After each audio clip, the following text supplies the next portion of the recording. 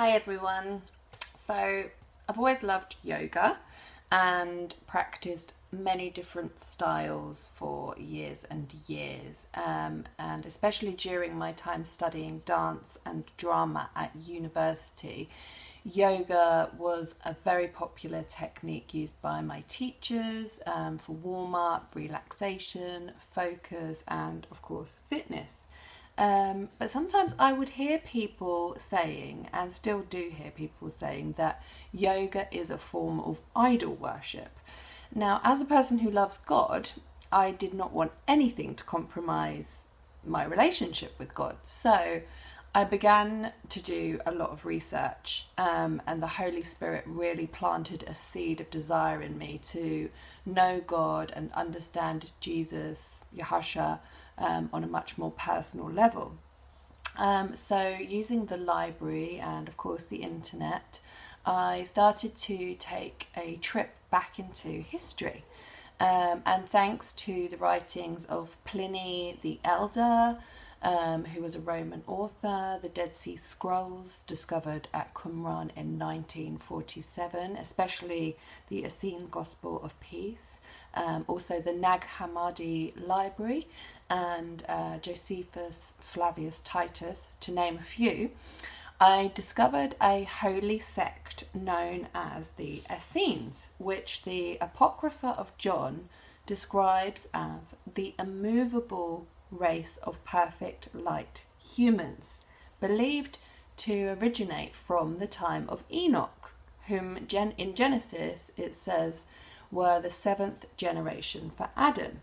And it just so happened that they practiced yoga.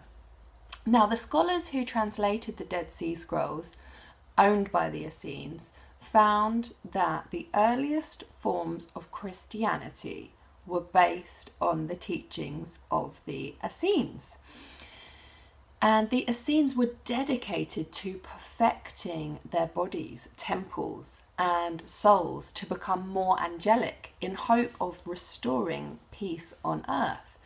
The scrolls say that this teaching was given to the Essenes by otherworldly beings referred to as the holy angels of the Lord, or the Watcher Angels, and some of you may even know them as the Anunnaki. The Essenes lived in a few places such as Carmel and Qumran, home of the Dead Sea Scrolls, and it is believed that Jesus was one of them.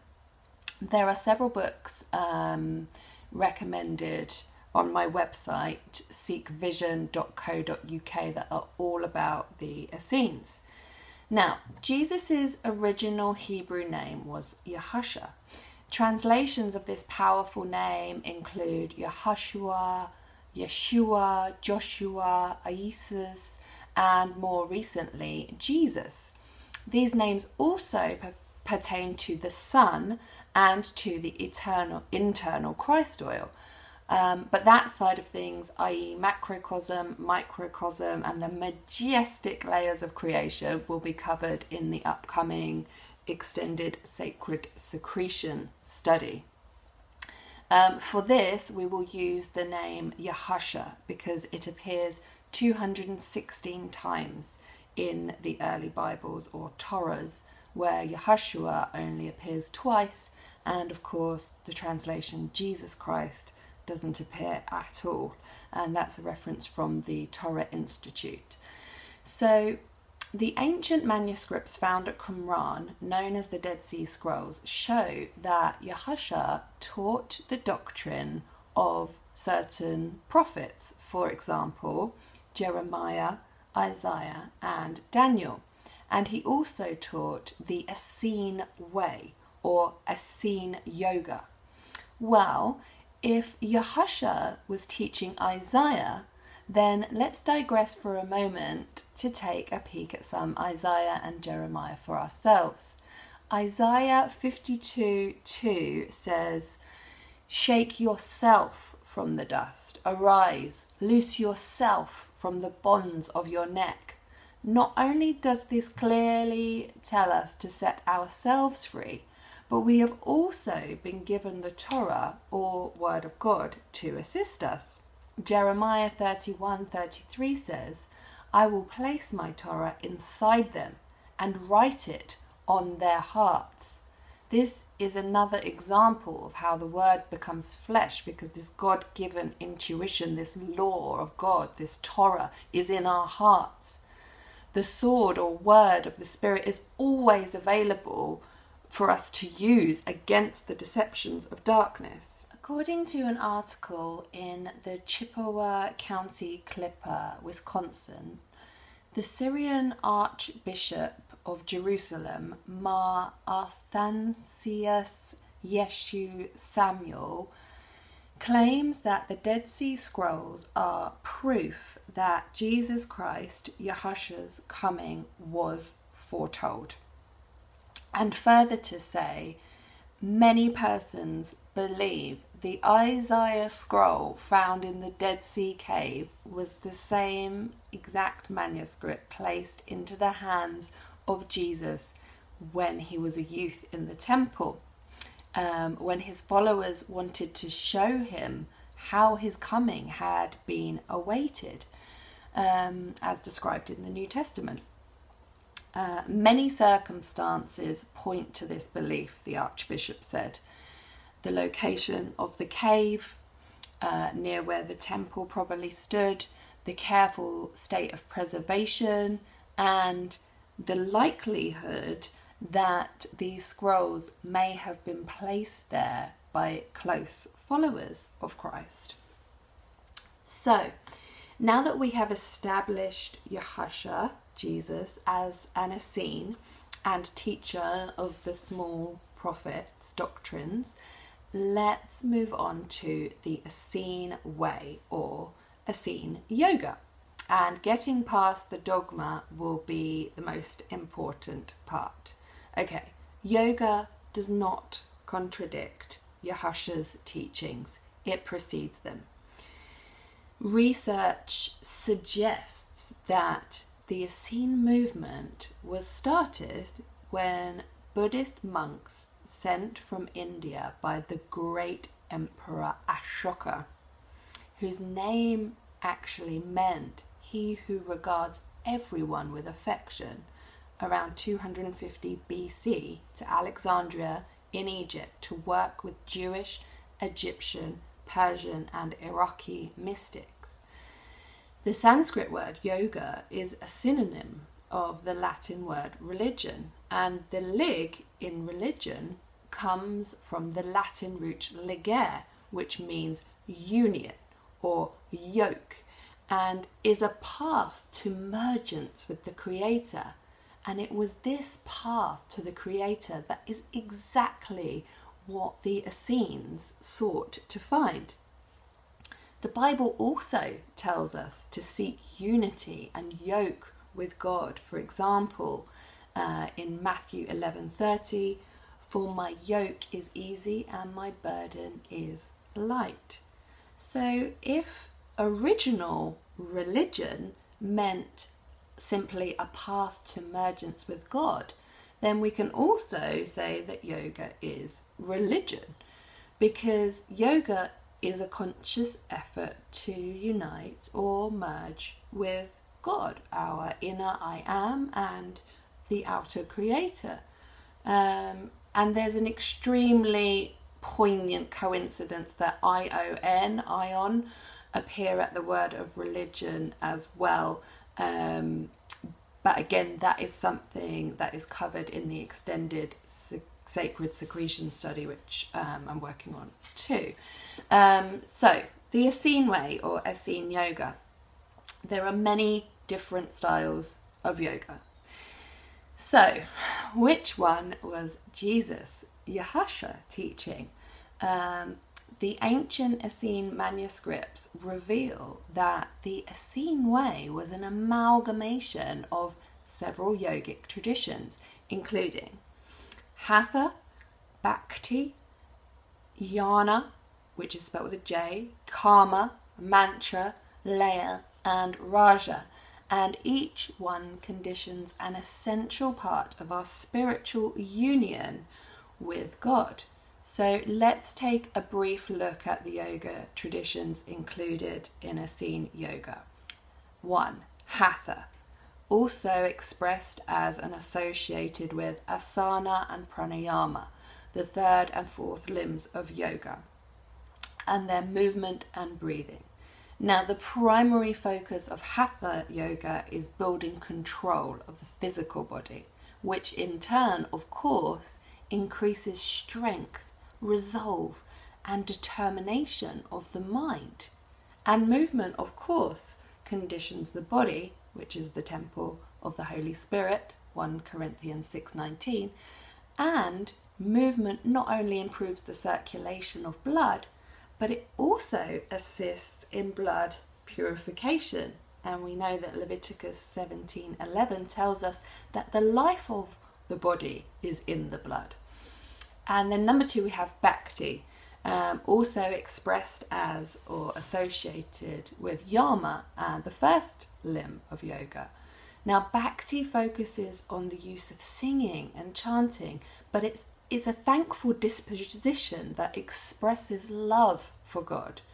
The Essene Way taught us to approach yoga and all of life in a state of bhakti, so that we can look to God's love in all things.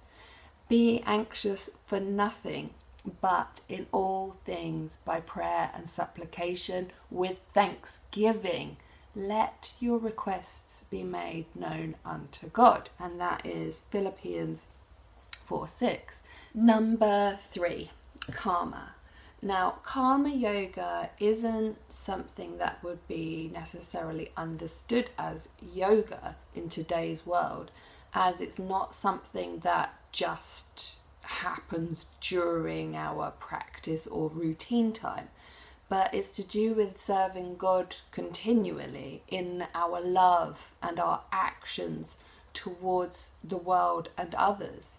It's like a takeaway understanding that for whatsoever a man sows, that shall he also reap. Galatians 6:7. Number 4, Jnana or Guyana, also associated with Niyama and Dhyana, are the second and seventh limbs of yoga. Now, similarly to karma yoga, jnana isn't what we commonly now perceive as yoga, because it has to do with knowledge. Now, knowledge is obtained by asking ourselves questions such as, what is my purpose and who is God? To which we may find the answers in sacred holy texts or deep in meditation. Number 5 is mantra. And out of his mouth went a sharp two-edged sword, Revelation 1:16. The mouth is, of course, a means of expressing one's heart, and the two-edged sword typifies the twofold power of either denial or affirmation. So mantra yoga uses the power of the spoken word, the sword, and its powerful vibrations, in the beginning was the word, to manifest peace, light and love in ourselves and, of course, in the world that we live in. Number 6, Raja, also associated with Dharana and Samadhi, are the 6th and 8th limbs of yoga. Now, Raja pertains to transcending mind, beyond attachment to any carnal understanding. It is silent meditation time that allows us to hear God's voice and makes space for God's vision in our lives. His delight is in the law of the Lord, and on his law he meditates day and night. Psalm 1:2. In a state of bhakti, Raja, and a total understanding of I am can there be achieved. Number 7 is Laya, also expressed as Pratyahara, or the 5th limb of yoga, which is also associated with Kundalini and Tantra. Laya yoga is present in all traditions and pertains to the use of our breath.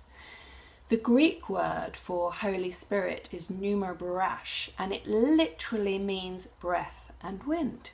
Like Kundalini, Leia acknowledges the subtle energy of the chakras and their coinciding physical glands, and focuses on raising the sacred secretion, frequency and energy within the body. In advanced lessons, Leia Yoga is also used to develop total authority over our senses. The breath, movement and meditation all work together to help physical, emotional and spiritual blockages to dissolve, setting us completely free from our attachments to the material world, deceptions of darkness and limits, and it gives God full reign over our lives. I have reached the inner vision, and through thy spirit in me I have heard thy wondrous secret. Through thy mystic insight thou hast caused a spring of knowledge to well up within me, a fountain of power pouring forth living waters.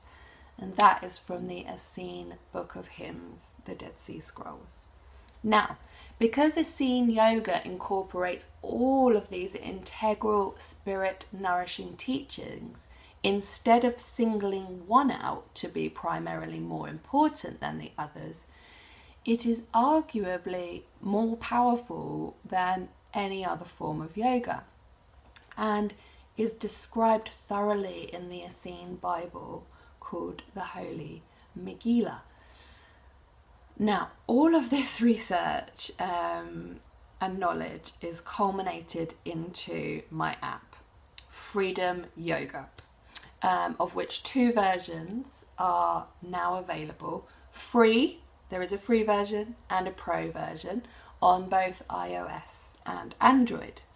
Links in the description box. Now, similarly to the Essene Way or Essene Yoga, I've worked hard to make sure that Freedom Yoga includes elements of Hatha, building strength, coordination and flexibility in the body and the mind, inspiration from Bhakti, using the breath and prayer to invite and maintain a disposition of peace, gratitude and love all the time. We know how hard that can be.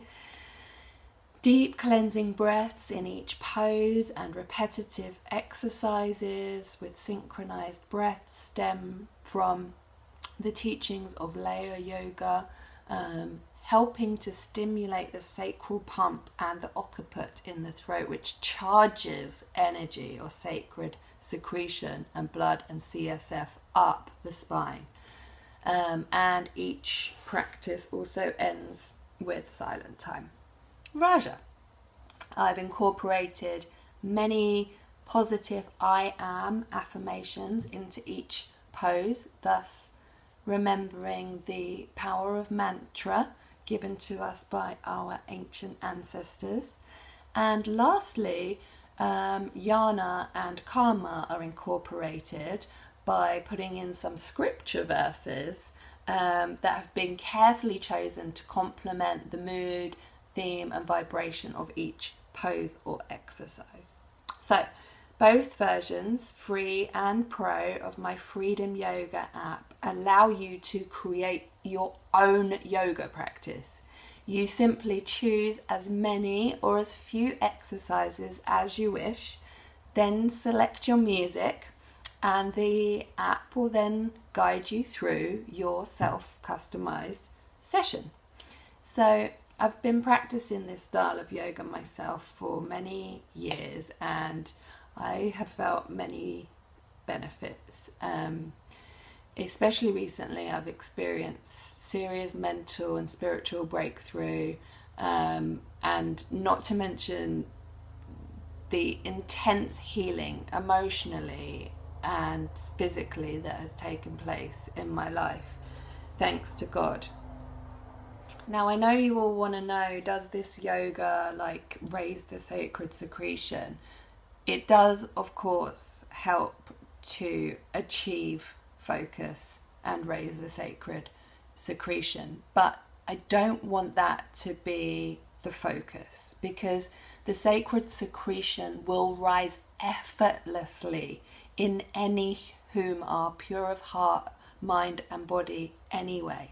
So that shouldn't be the focus. The aim should be Christ-like intentions of bhakti, or to know God's love and embody the understanding of unconditional love and limitless power, because that is what truly sets us free and will hopefully, inevitably restore peace to earth one day. Thanks for watching.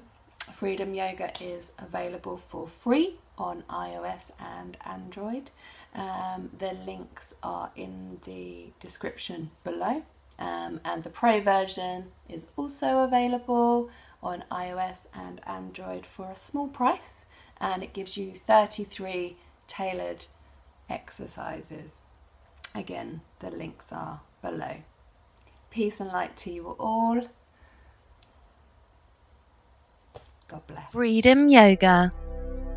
Step 1. Select your poses, as many or as few as you wish. Step 2. Select your music. Step 3. Play your custom yoga practice.